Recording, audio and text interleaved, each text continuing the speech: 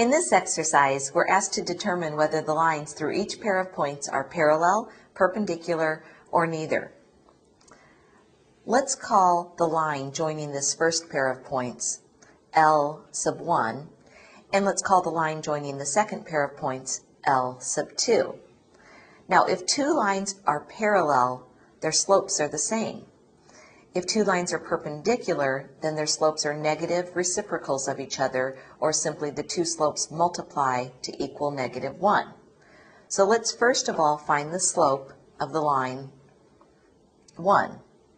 So we have the general slope formula.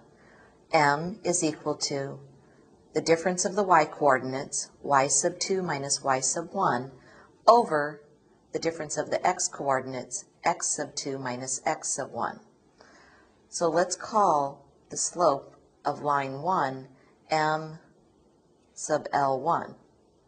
And that's equal to the difference of the y-coordinates. So we'll go up here and we have y sub 2 is 2 minus y sub 1 is 10 over x sub 2 is 0 minus x sub 1 is -2.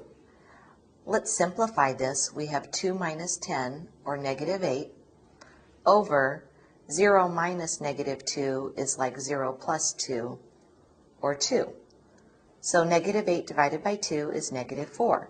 So we know now that the slope of our first line is -4.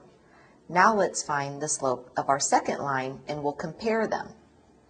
So the slope of L sub 2 is y sub 2, which is 1, minus y sub 1, which is -7, over x sub 2, which is 24, minus x sub 1, which is -8.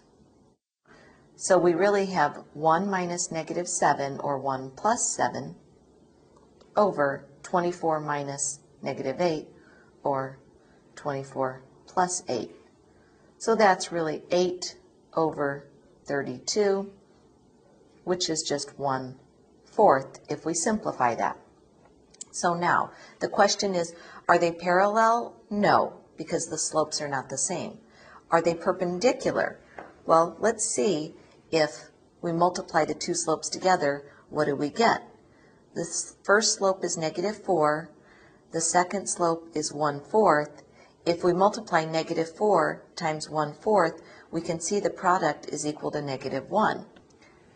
So we can say that these two lines, L1 and L2, are perpendicular.